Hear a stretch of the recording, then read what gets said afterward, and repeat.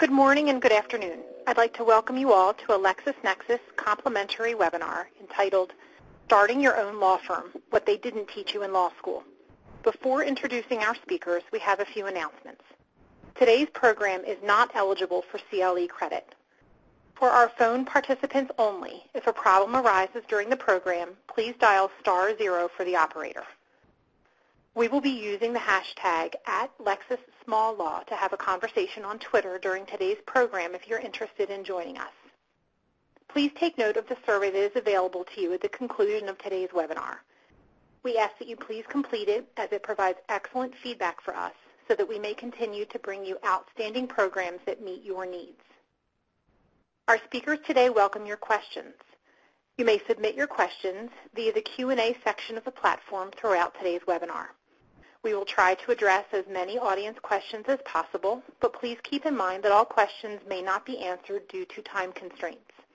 No questions will be asked verbally. And now I'd like to introduce our speakers. James Hart is the founding attorney of Hawthorne Law, specializing in intellectual property and small business law. He is the founder of Legal Marketing Made Easy website and podcast, a thriving and fast-growing community of lawyer entrepreneurs who are looking for more success, more productivity, and more time. John Skiba started his solo practice just 18 months out of law school and started a second solo practice, ConsumerWarrior.com, in 2011. He currently practices law at the Skiba Law Group. John is the founder of JD Blogger, a weekly podcast on marketing and practice management, helping lawyers take control of the marketing of their own law practices, building a thriving and profitable law firm. We thank Jim and John for their time in preparing today's webinar.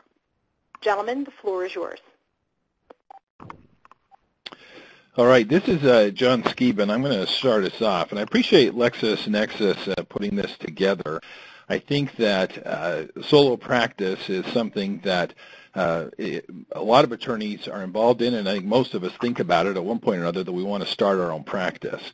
I recently saw a study that said 75% of attorneys work in private practice, and 50% of those are solos. So I think this is really needed information because it's not something that we generally get in law school, and a lot of us are looking for different resources to be able to start our own practice. In addition to the intro, which they just provided there, my background is I've been practicing law for about 13 years, and about 8 of those have been as a solo attorney. However, I have kind of a unique view on this because I started a solo practice, like they said, right as I got out of law school, and then I also had, I went back to work for a firm of about 25 attorneys. I even had a brief stint with a government, and then I started my own practice again in 2011. So I've seen kind of a different variety of practice types and how they compare to a solo practice and some of the things that we can draw from that and in some of the ways that they are different. But it's a great time to start a solo practice just because of the technology that's available, and it makes it easier than ever as far as the entry level to get into a solo practice, and the playing field's been leveled somewhat as far as being able to compete with larger firms. So the first thing that I'm going to talk about is actual office space as far as what you actually need, if you even need an office at all. So in our first slide here, I'm going to go over some of the factors that you should consider before deciding what exact office space you should go with. The first of which is the size of your firm. Now, a lot of this is going to depend on whether you are a new lawyer like I was when I started my first practice, getting ready to jump out on your own, and it's just going to literally be just you, or if you are coming from an established practice of maybe a larger firm and you're actually going to have staff with you. That'll obviously impact the type of office space needs that you have. One of the other factors is obviously cost. One of the biggest things as far as success in solo practice is really being aware and keeping track of your overhead and not overextending yourself. And office space is one of those places where you can really get in over your head as far as the expense that can be involved there. So keeping an idea of what your actual budget is for your office space. The other one is the type of clientele you intend to service. There's some practice areas where you'll have numerous consultations, client meetings, and it's going to be necessary to have a place to meet with clients on a consistent basis. There's other types of practices where it's just simply not necessary to have people in the office a lot. Maybe most of your work is done online, or maybe it's just done in the courtroom. So those are things to consider as well. It may be a thing as well where you may need multiple locations. For instance, I practice in the Phoenix metro area, which is very expansive. There's a lot of space in between the various courthouses, and at one point I had various satellite offices set up around the metro area. So I practice in bankruptcy and consumer debt type issues, and that kind of setup was important for me just so that I could be out there and meeting with clients. And the next one is really the expectations you have as far as growth for your practice. Again, this is likely going to be determined maybe whether you're a brand new lawyer starting out or whether you actually have an established book of business. Where, if you're starting out just it may be a while before you're going to need additional space for staff or associates or anything like that. Whereas if you're coming in from with a book of business from a law firm, you may need quite a bit more room to get started. One little caution I would give you, my experience in working with a somewhat larger firm of about 25 attorneys, is that it's important to recognize if you are leaving a larger firm to open your own practice, that solo practice is not just a smaller version of a larger law practice. It's something where the economics of it, the needs of it, all of that are a lot different. And one mistake I've seen a lot of attorneys make is where they try to replicate essentially what they had at the larger law firm on a smaller basis. And sometimes that's necessary and sometimes that works, but often you end up overspending and creating a lot of overhead that you simply don't need in a solo practice. Let's go over the various models that are out there as far as office space goes. And the first is just the traditional office space, standalone office where you work and your staff works. Some of the benefits to this, one of the main ones is that you have a designated workspace. If you have satellite offices, like I was saying, where essentially you're just using a conference room, or now we're seeing a fair number of attorneys that actually have home-based offices, it's really easy for the line to be blurred between your personal life and your work life, which with lawyers usually means that we just end up continually working around the clock kind of thing. So one of the big benefits to the traditional office space is there is a designated place where you're doing your work. The second one is that it meets client expectations. Most clients expect when they set up an office meeting to visit with their attorney or an initial consultation that they are going to go and meet you at an actual office, so that it'll meet the client expectations, and it helps to present a more professional image if you have your own office space for people to go to. Some of the downside. The first one is overhead.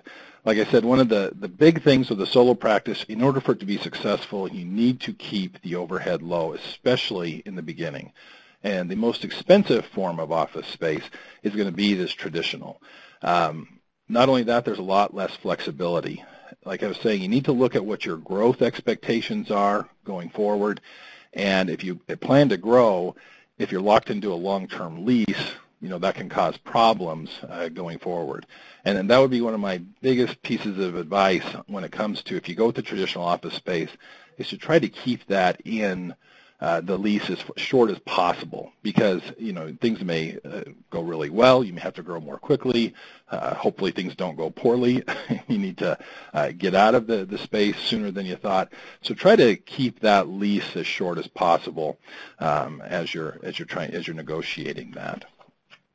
The second type that I'd like to discuss, which I see more and more attorneys doing, which is the actual home office space where you actually work out of your house. The benefits to this, very low overhead. And this is something I actually did when I started my second round of solo practice in 2011, is I had a designated office at my home. It wasn't somewhere where I met clients, but it was somewhere where I did my work. and then I would travel out to various satellite offices to actually meet with clients. But the overhead is low because you're obviously not paying rent. There's no long-term lease. There also can be tax benefits to having a home office, which wasn't something that I was aware of until I had that, and my accountant showed me that you can actually deduct the square footage that you're using for work there at your home. It does allow you to set your own work schedule, which can be a benefit and a minus. But it provides a lot of flexibility as far as if your practice is going to be growing. It allows you to be able to get into a more traditional office space. It's not something where you're tied to this long-term lease agreement. Now, the drawbacks to having the home office are client meetings. I have spoken to a few solo attorneys that actually do meet with clients in their home. That was something I was never comfortable with. I'm married with kids at home, and it's not something I wanted to bring people actually into our home. And a lot of people worry about that, the image that it portrays, as far as if someone calls into the office, wants to set up a consultation, and there's not a place for you to meet. So you're meeting in a conference room somewhere or meeting at your home. That can be an issue. It also brings up some staffing issues in that unless you're going to have somebody working in your home with you, you're going to be looking at having contract staff or somebody working off-site, which can work, and I did that. It just adds an extra layer of management, to your plate as far as being able to get all the systems in place to be able to make that work. And I can tell you that for me, one of the biggest drawbacks to the home office was, which, like I mentioned before, there really was no line between home and work life. It was great that the overhead was low, and it was important early on that I kept the overhead low. But the fact that, I found myself working nonstop, which like a lot of attorneys do, just because it was so easy to jump into the office instead of being, present with, like my children, and focusing on them. I would find myself in the office working, and so that can be a drawback to the home office, but it definitely is cheap, and it's a great way to get started if you are just getting started out on your own. Let's talk about some of these hybrids. Now, this is really the setup that I had. I had the home office with access to a conference room. And what I did is I actually found various different suites throughout our metro area that would rent out conference room space either on an hourly basis or for a small monthly fee. I could pay it and have, so many hours per month that they would rent that out. Again, the benefits to that, it kept overhead very low. There was no long-term lease involved in it. It was usually usually just a couple of months, and it was a great place to meet with clients. It was an office place, where they could actually come, and it presented well. The drawbacks were that I was traveling a lot, and again, staffing issues, and really a lot of the same drawbacks that we had with the home office. Another one is shared space. Where you're sharing a space with a bunch of other attorneys. Benefits there, shared overhead, particularly the office equipment, which can get expensive. Some places will have shared staffing and a more professional environment, again, to meet with clients. Now, this isn't something that I have done, and I know, Jim, you said you're actually involved in this kind of space right now. Is that right? Yeah, that's right. I'm in a shared space now. And what are your thoughts as far as shared space and the pros and cons there? I think for solo just starting out, it is also a very good option because it's relatively inexpensive. You don't have to commit to the long-term lease that comes with the standalone office space. Also, you can pay less because maybe you're only renting one office as opposed to the entire space. There's a lot of common area. And they also give me access to a conference room that I use to meet with clients. There's actually 2 conference rooms to meet with clients or for anything else that I want to use them for. And so it's actually a really great arrangement. The thing I would watch out for there is there's some of these bigger corporate entities that own some of these spaces, and you need to be careful with them because they can really nickel and dime you, and they have very strong leases. They actually call them they're not leases. I forget the term. They're contracts. They're basically contracts. They somehow get around the whole lease provision that can be written very favorably in favor of them. and so you can have some problems there. The company that I rent from is actually a locally owned company here in Cary, North Carolina, and they're very family friendly, and they love all their tenants, and they want to take care of all of us, and it's actually a really good arrangement. There's probably 20 attorneys here. And that's a good point you bring up with having other attorneys there, particularly if you're a young attorney getting ready to start your own practice, which they mentioned I do a weekly podcast where I talk to a lot of other attorneys, and I'm seeing that more and more where attorneys are making the jump into their own practice right out of law school. If you don't have a lot of experience, this kind of arrangement could be very beneficial just because there's other attorneys there who you could bounce ideas off of. And that really leads into the last one, which are incubators, which we are seeing more and more of. The ABA actually has a list of current programs. These are programs where they will offer you office space, oftentimes for free, and really help you to get up and going, and there's other attorneys there to help mentor you through this process. So if you just Google the American Bar Association incubator list, they have a bunch of lists with descriptions of those programs. The next thing that we want to talk about is hiring staff. And really, again, factors that you need to consider, the first of which is, do you really have a need for staff at this point? Again, that'll be determined by the type of book of business that you already have and what kind of workload you're going to be bringing on. It'll also know that it adds a huge cost to the overall overhead of your practice. And it's not just the salary. There's the salary, there's the payroll taxes, there's additional space requirements that you need, and then equipment, which is something that the first time I brought on employees, I didn't realize all those other things and how much they really add up as far as total overhead. It does make you more efficient. But if you are a new attorney without a bunch of clients, you may have a lot of time, but maybe not a lot of money. So this would make more sense to just work on your own, where if you do have a lot more clients, you'll be a lot more efficient. And I can tell you that's when my practice really, I felt, started being profitable, is when I was able to bring on staff to help me with a lot of the administrative tasks. There are staffing alternatives, which we'll go over, particularly with a contract type staff that could help you with various administrative tasks.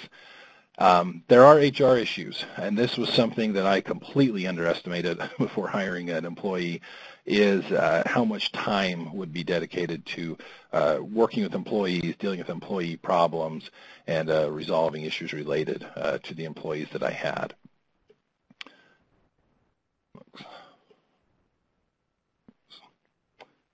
All right. So in terms of the question, do you really need the staff, which I think we've kind of touched on this already, looking at your current workload, if you're transferring cases with you. If you don't have staff, you've got to ask yourself if you're comfortable in doing the administrative tasks, answering your own phones, doing all the mailings, all those things which take a ton of time, which you may have taken for granted, particularly if you've worked at another firm. The overhead considerations, which I talked about there, I didn't bring up before, but there's the benefits issue, determining if you're going to offer benefits, paid time off. All of those things go into increasing the overhead significantly beyond just the underlying salary.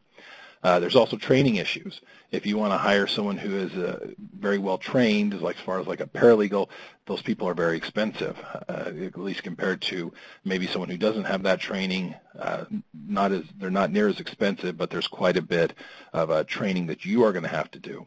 And hiring the right candidate is a definite skill. It's something that you should read up on and try to educate yourself on prior to getting into hiring an employee, because hiring the wrong employee can be a very expensive experience for your firm. Efficiency. Again, it's obvious they will make you more efficient. They'll take a lot of the administrative things off of your plate. Your case volume will be limited with no staff, and that's really when I made the decision to start bringing on staff, is once I got to a point where I realized it was costing me money not to have an employee there to help me. Staffing alternatives. There are contractors out there who can work remotely to be able to help you with the various tasks. One of the main ones that a lot of lawyers use for answering telephones is Ruby Receptionist. They are an off-site company that will answer your phones and transfer that to you or take messages. Services like that, I use that company personally, and it really took a load off just to not be the person who had to answer the phone, and I think it also adds to the professionalism as far as the image that your firm is presenting. The HR issues, again, hiring employees, all of those things take time, and they are a definite skill. I have had the unfortunate experience of firing employees. Not fun. This is a situation where, it's tough on you, it's tough on them, and it's expensive to fire employees and have to hire someone to retrain them. So these are just all considerations that you need to be looking at when it comes time to deciding whether you want to add staff. And I'm going to touch briefly on some marketing issues, and then Jim is going to go into a little bit more depth. But this is the big concern that everybody has as far as just getting the phone to ring. And I'm going to talk about content marketing, particularly the blogging and video portion, and then Jim will talk about the podcast.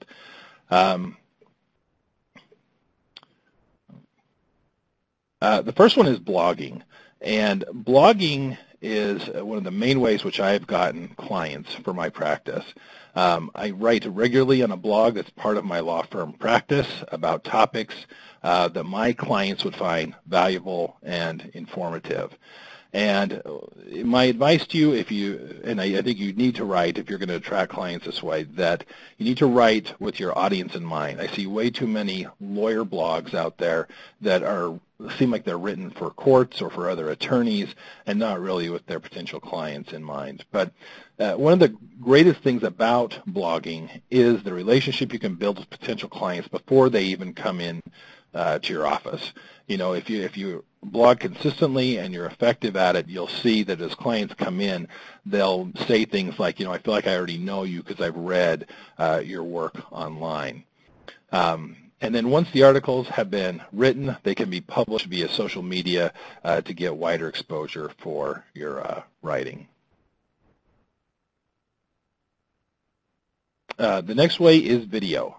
Video is one of the most powerful ways to bring potential clients in. Now, the way that I do it, because I know that this sounds like a lot of work, I actually write an article for my blog, 500 to 700 words, and then I will turn that into a short video, which I'll publish to YouTube.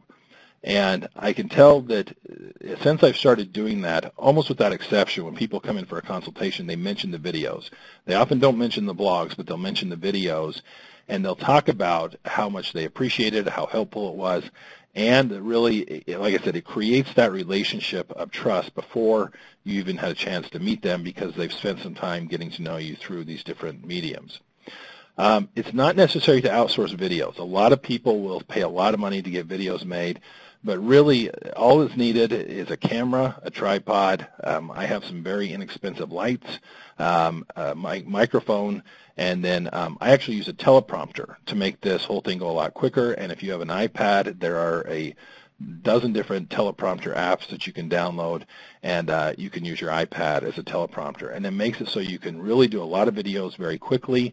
Like I said, really I just read over the blog posts that I have. I put those in the teleprompter, record them, and then upload them to YouTube. Videos tend to be more effective if they are in the 2 to 3 minute range. If they get much longer than that, you see that people start dropping off and don't actually finish the entire video. And again, these can be distributed through your firm website, YouTube, and social media. All right, keys to success in wrapping this up for content marketing is that you must be consistent on this. Again, I see a lot of attorneys that I work with that they will write a blog post and then the next one will come back, 3 or 4 months later. This is something that you've got to be consistent with and dedicated to putting, 2 to 3 articles a week up to make it worth your while. Again, writing with your potential client in mind. And don't worry about the SEO, just write the stuff. Too many attorneys try to worry about the technical part of it. If you write articles that are helpful to your client, you'll find that people will come and they'll react to it positively. All right. And with that, I think we're going to turn the next part of this over to Jim. All right. Well, thanks, John. That was great information. The one thing I will say with the video also, if you're not comfortable in getting in front of a camera, you can also use screencast software to do presentations and record that, and that's a good way that I know a lot of people start. But as far as what I'm going to cover today, and before I get into that, I also want to thank Lexis for having us on today. This is a great little webinar they're doing, and I appreciate being invited to do this. If you have questions, there's a Q&A box. There should be a Q&A box on your screen. I've already seen a couple questions come in. We're going to reserve about 10 minutes at the end of the presentation, at the end of the hour, to answer those questions. So if you do have questions, just make sure to type them in, and even though we're not answering them right now, we see them, and we'll be answering them at the end of the presentation. So what I'm going to cover is three things. Number one, how to build clients for your work, technology that you really should have and use in your law practice if you're a solo, and then some other types of marketing, including social media, blogging, podcasting, Facebook ads, networking, and Google ads. So let's start with how to build clients. So there's a couple different types of billing arrangements, and they really break it down into hourly, flat fee, contingent fees, hybrid fees, and retainers. And really these are going to vary based on the practice area you choose. Although I will say I see more and more people that are moving towards flat fee or hybrid fee type of situations. Because to be honest, a lot of clients like those better because they know if they pay a certain amount, they're going to get a certain result. You know, with me in an intellectual property practice, you know, flat fee makes a lot of sense.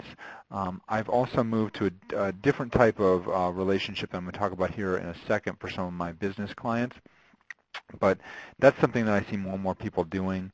Most of the big law firms are still doing the hourly billing, and I see a lot of clients coming to me because they're not happy about that arrangement, or they have friends or loved ones that are using an attorney at a bigger law firm like that, and their bills are just astronomical, and they don't necessarily see the value in that. So with all the other types of programs that are out there, the LegalZooms, the Rocket Lawyers, and these type of services that are providing basically do-it-yourself services for clients, you know, you have to be really cognizant of that and know that if you have to believe that you're competing with these type of services for some of these clients. A lot of lawyers will try and say that's not the case, but it certainly is something you need to be aware of.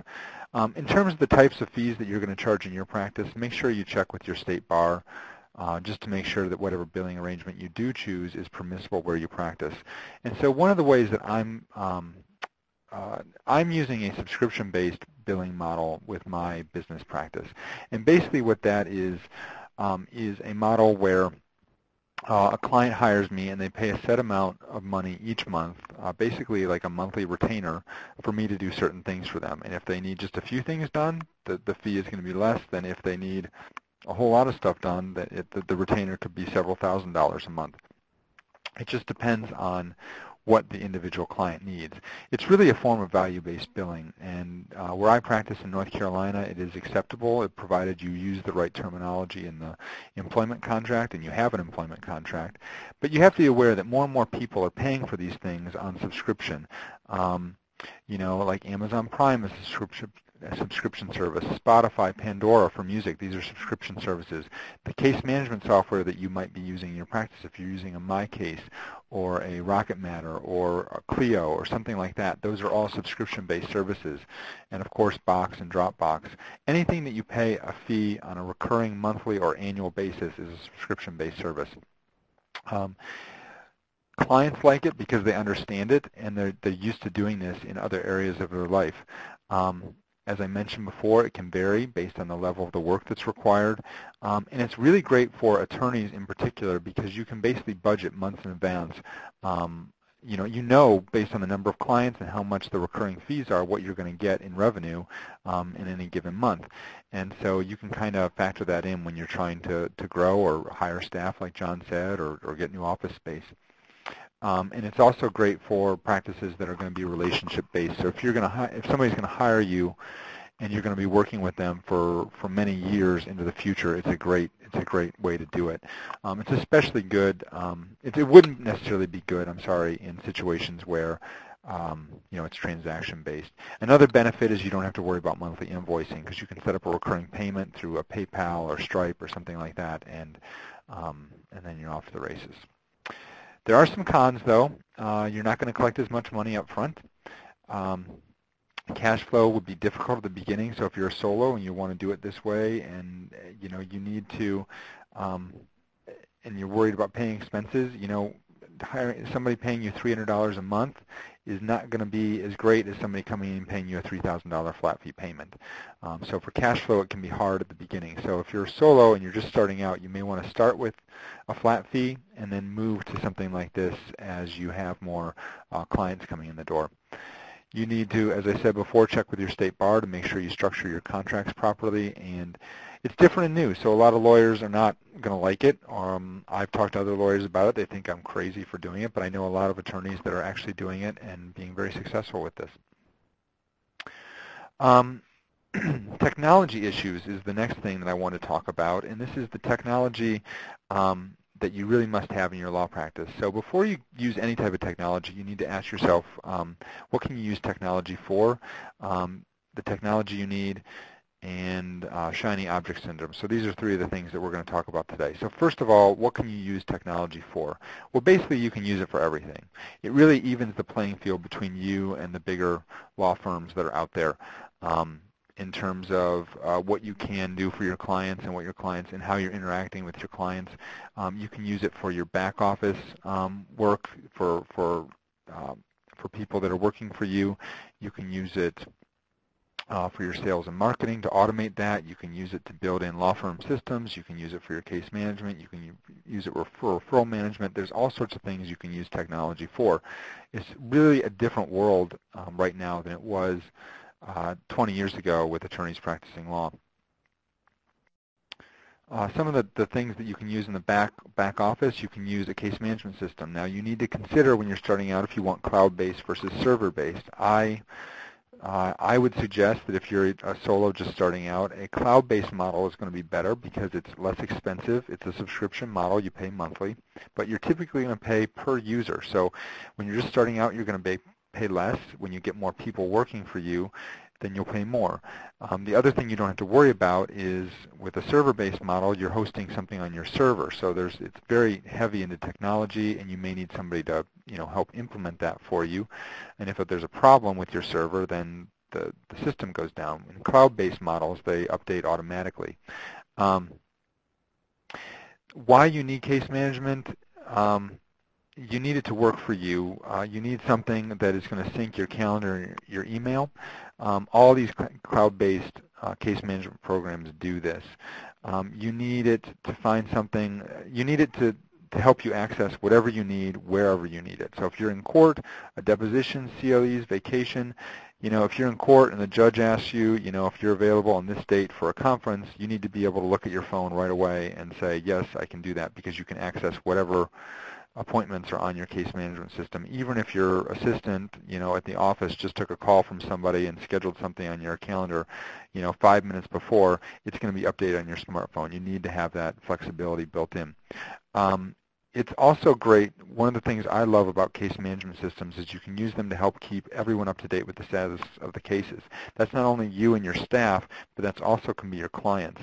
So the program that I use is My Case, and it has a client portal built in. So every time I update something or upload a document to the program, my clients get an email telling them they can come and look at it. So that saves a lot of money on postage. So there's some popular programs out there. Clio I already mentioned, Rocket Matter I mentioned, and My Case is what I use. Server-based programs, there are ones that are great. I have used Time Matters. I used it when I practiced in Florida about 10 years ago.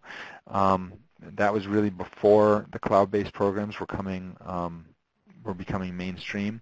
Amicus Attorney is another one, and there's more. There's just a ton of these programs out there. Practice Panther is another one that I think is cloud-based that I just heard of somebody else is using. let's see. So in terms of sales and marketing, the different type of software you can use for that, Infusionsoft is a big one. This is kind of like a big behemoth, very powerful program. It might be more than you need when you're just getting started, but it is a great program to have.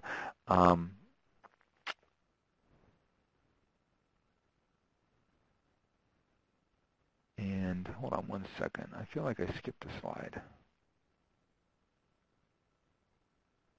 Oh, okay, we did. Somehow we skipped a slide. So if you're using sales and marketing, the one thing I'm looking for with sales and marketing software is to help you automate your marketing and your back office tasks and build systems into your law practice.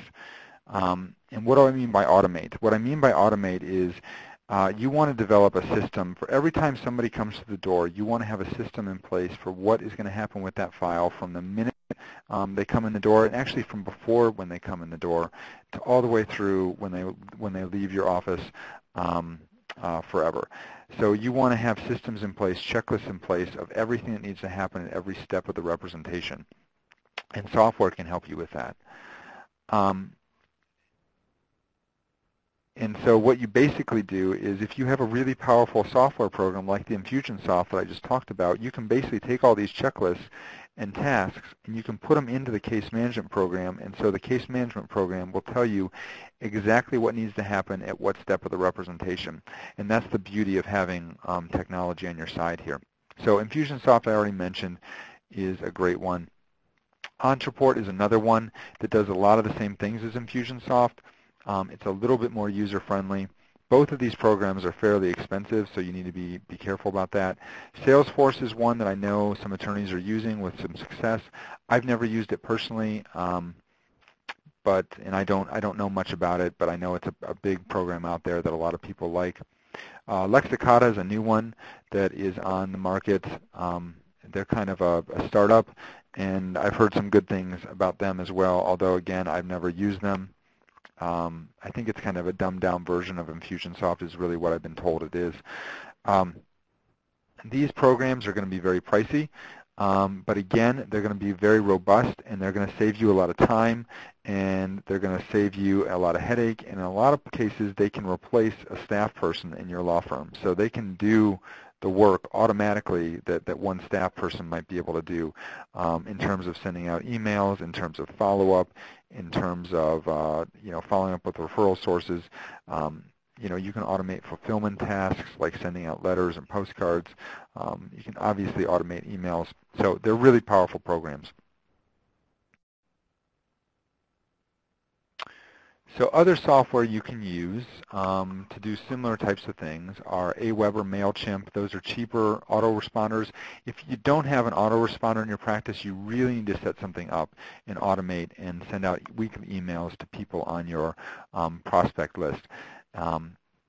And Lead Pages is a software tool that you can use to basically set up landing pages that when somebody goes to your website, you can have some sort of opt-in or ethical bribe that they would want to get. And it's basically usually going to be some sort of informational piece that they can use to educate them about the type of work you do.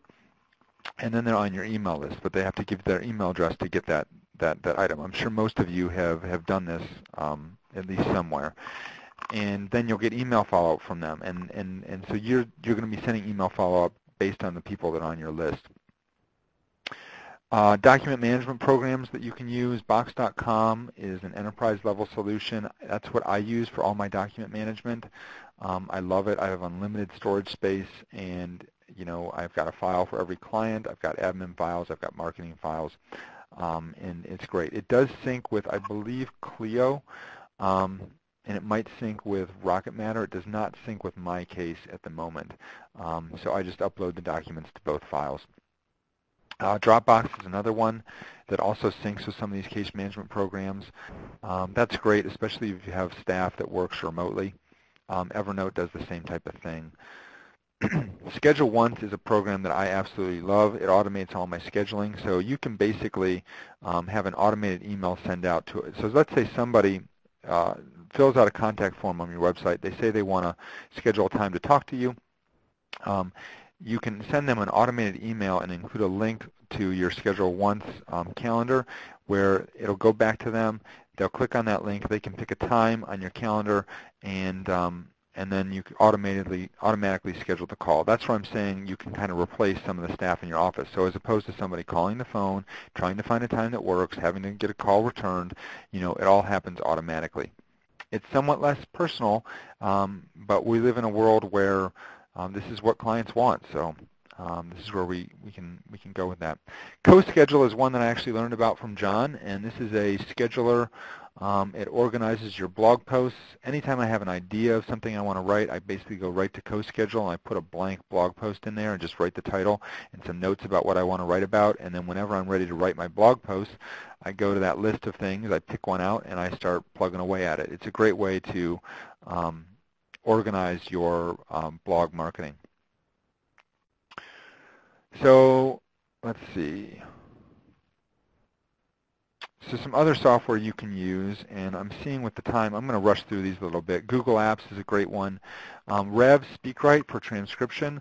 Rev is a great program. I think it charges you $1 a minute to transcribe what you speak. It works with your smartphone. It's great. You get them back in like 15, 20 minutes. I think they say 24-hour turnaround, but it's a lot faster than that in my experience. Slack can be used for office communications and file sharing between your office, as opposed to jamming up your email with a lot of different emails with a lot of different subjects. You can kind of do all that with Slack, which is, I think, free and very inexpensive if you need a more enterprise-level solution. Stripe, PayPal for payment processing. I already talked about that. Adobe Premiere Suite is, I use Adobe Premiere. I use it for I use Adobe Audition to do my podcast processing. They also have video processing. They've got a whole suite of products you can use. It's like $50 a month. EchoSign is another one. It basically allows you to send out contracts and have them signed electronically. WordPress, obviously, for blogging. And Avo, JD Super. I know these are two big things that John, that you enjoy using and have used extensively in your practice. So in terms of marketing tools, all right. So the wave of the future really is, John talked about video and blogging. I want to talk about podcasting. And most lawyers either don't know what podcasting is, or they know and they're scared of it. You really shouldn't be. Let me see. Before I get into that, the other types of things I'm going to talk about are Facebook ads, networking, and then other platforms that you should pay attention to. And I put an asterisk next to Snapchat because, yes, I'm not kidding about that. It's something you should look at, especially if you're working with millennials or anyone that's in the online space as clients. Think 20-some-year-old kid who got a DUI. That's something. Snapchat is something you might want to do. So first, podcasting. I don't think we can do surveys here. I'd like to know how many people out there have listened to a podcast. I suspect that most of you probably have. There's few other mediums out there where you can listen to somebody for 20 minutes at a time, 30 minutes, 40 minutes, an hour, and you can really get in somebody's ear for that long.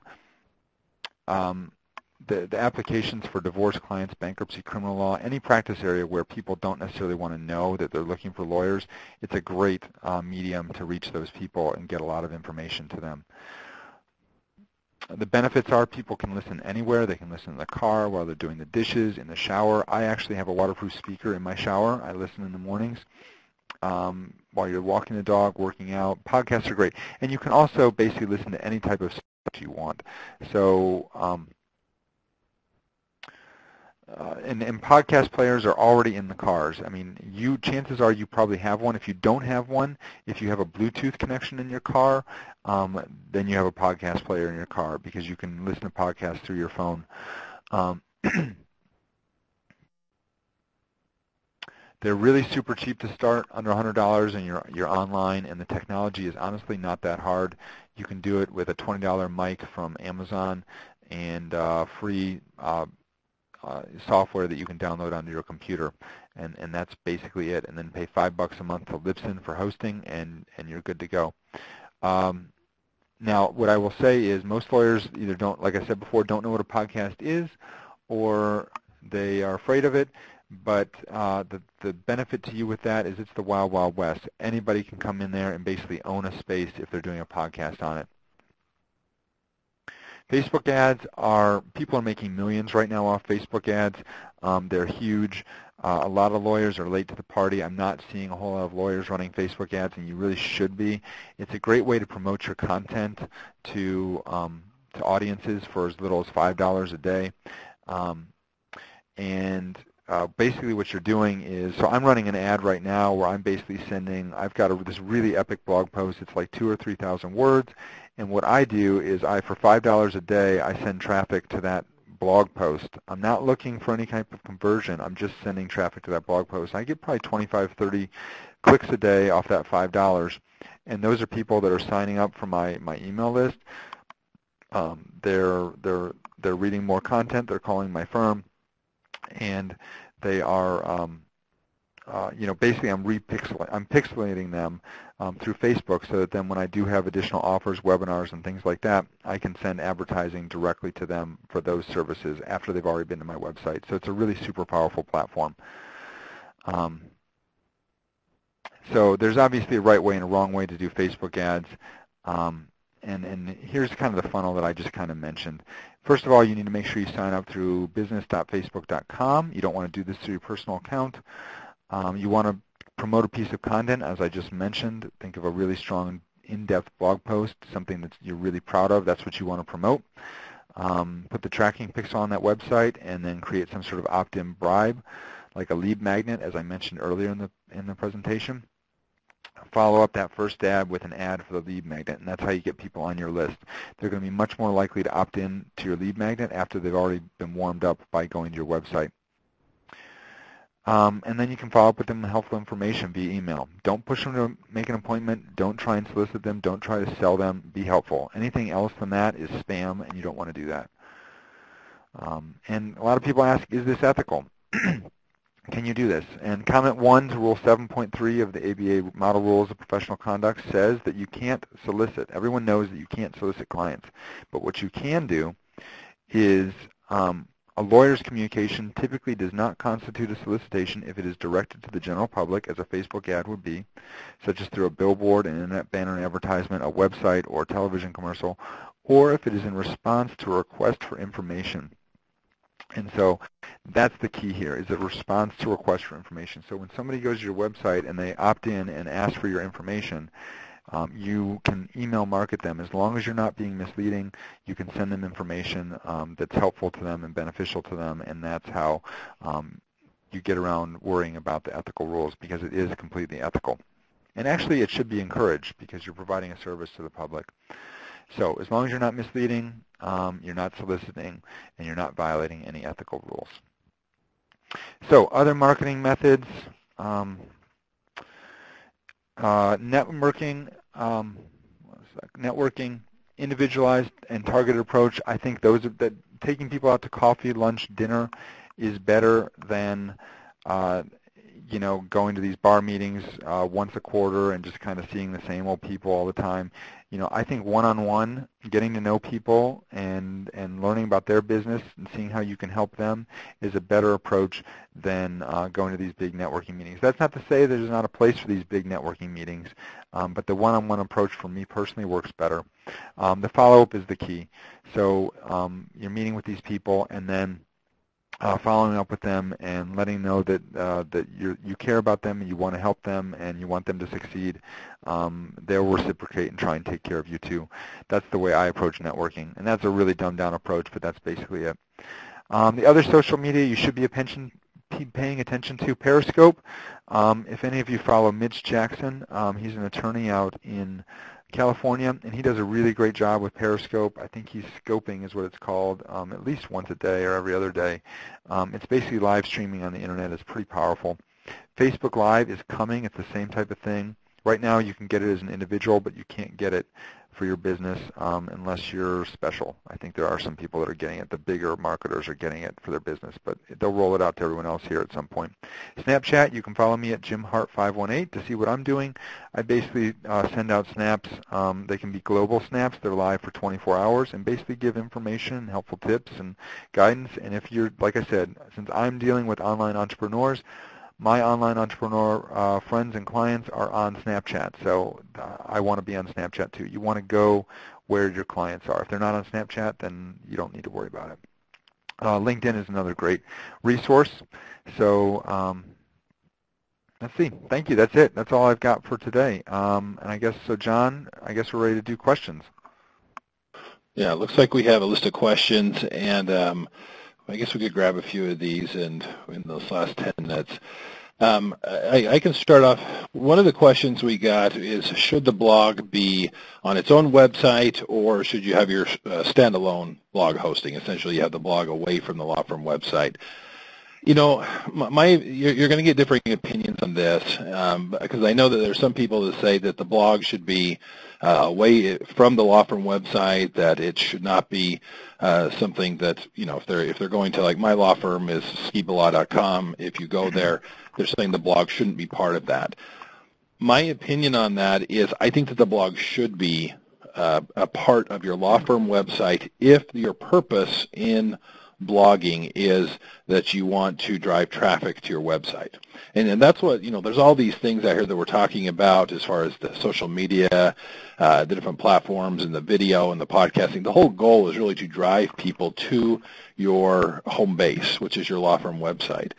And that's what I use a blog for, is that I want the topics that I write on are topics that, you know, they're questions that my clients have as far as a particular legal issue. And so I use my blog as, it's actually front and center. I have it on the home page. And so I use it as a way to drive traffic to my site. Now, I know that there's some attorneys that use a blog for totally different purposes. You know, they use it for more of their platform to kind of give their opinion on legal issues or to talk about the latest, you know, case of the day or whatever. If you're doing that, then yeah, I think it should be separate. If it's something more just for you to interject your opinion into current legal events. But if you're using it for content marketing, if you're using it to drive traffic to your site, my opinion is that the blog definitely needs to be part of your law firm website. Otherwise, the law firm website is kind of just like a brochure. You know, it just gives you directions of where it's at and gives you a bio. I think that the blog content on a law firm site really gives it some vitality. And I don't know what your thoughts. Maybe you have something different on that, Jim. No, I think you said it exactly right. The only other comment I would make is that, and I don't know if Scott was asking it, I think I read the question differently, but I think you interpret it correctly. I was wondering if he was talking about having on your own website or basically like a, you know, some sort of blog website, you know, like a like WordPress.org or something like that. I would make sure you have it on a self-hosted blog, and I would, if you like you said, John, if you're doing it to promote your law firm, you want to have all that content directed at or on your law firm webpage, and so basically you use blog posts to do local news and tips and advice and practical guidance for your blog, and then you use the pages to do more like you know, standalone about me pages and things like that. So that's the way I would do it with my website. So you want me to take this next one, I guess, or sure, go ahead. I Go see, ahead and take the next one. Nicole asks, how do you protect yourself from clients saying your blog said and therefore the advice is bad and is not specific to the case? This is pretty easy. You need to have a terms and conditions. You need to have two things on your website.